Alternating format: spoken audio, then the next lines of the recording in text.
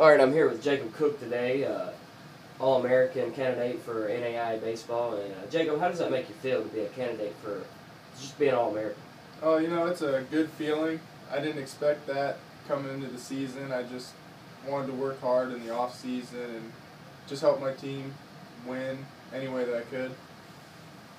What are your off-season, workouts? What is the main thing you try to focus on during the off-season?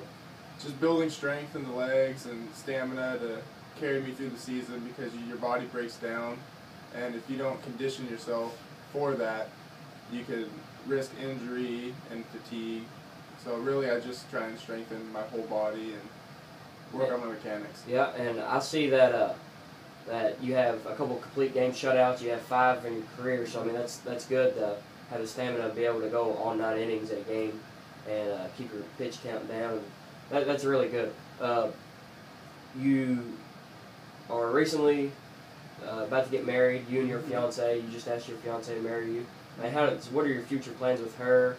What are you thinking about with that? Right now, I'm mainly focused on the season, but we're looking at venues and stuff like that, and going home after graduation, interning with my cousin at his gym next to Stanford, the university, and then I might start working at a marketing firm selling lasers and whatnot. She's finishing up with her degree in communications, so we'll go from there, but right now we're just working on getting our education done, and then we'll do the rest when it comes time. And there's been a speculation about, just reports that everybody thinks you're going to be drafted in the first round of the upcoming draft. How does that make you feel? I mean, everybody knows it feels good, but I mean, just being a part of the very few that get to play professional baseball, what do you think about that? I try not to think about it too much. Obviously, that's every kid's dream, so I would really enjoy that a lot, but I don't want to think past this season and take it for granted. I want to enjoy this and just keep competing and do as well as I can. What are your what do you think about the team from this year? You're a junior college transfer from California. The team last year and the team this year, what are the two differences in how you contribute to the team as a starting pitcher? Well, there's a lot more organization here. The guys on the team really want to win, and they're not about themselves. We're all out there together competing, and we all have one common goal, and it makes it a lot easier when everybody's on the same page. Because last year we just weren't all there at all times, weren't firing on all cylinders. So it's good this year. It's a lot more enjoyable to play. Like I mentioned earlier, you're leading the nation in strikeouts, ERA. I mean, just being able to have the stamina that we talked about and be able to go long innings and keep your pitches down and keep your ERA down. I mean, that's great that a 21-year-old that can just be so motivated to stay strong and work in the off season. And I mean, how does it make you feel to be just one of the top pitchers in the nation and being here at Campbellsville? Oh, it feels great. I worked really hard for it. I had a lot of people help me, and I would just pick other pitchers on the team's brains on how they do certain things, talk to all the coaches, and I just tried to learn and absorb everything that I could to try and become a more well-rounded athlete. And your major is what? It's sports management. Sports management, and that's something that Campbellsville just started the new program here, and you have a 4.0 GPA. I saw. I mean, that's just great being able to play baseball, which is basically when we get here in the fall, from the fall to the winter to the spring, and it's just nonstop every day. Something's going on, and tell me about your academics and how you stay strong in that classroom and on the field. Well, academics are important. They're the number one priority.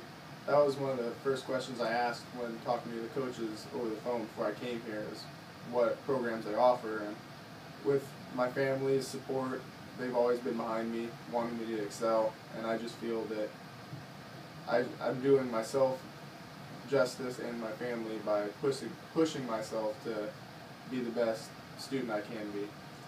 And the charities that the baseball team is involved with, the Kentucky Heartland Outreach, which they are involved with Campbellsville, the whole university, and the one thing that the baseball focused on this year was the Operation Christmas Child for during the Christmas and the winter season, and just explain on that and tell how much money the baseball team raised and all the things that you contributed to with that.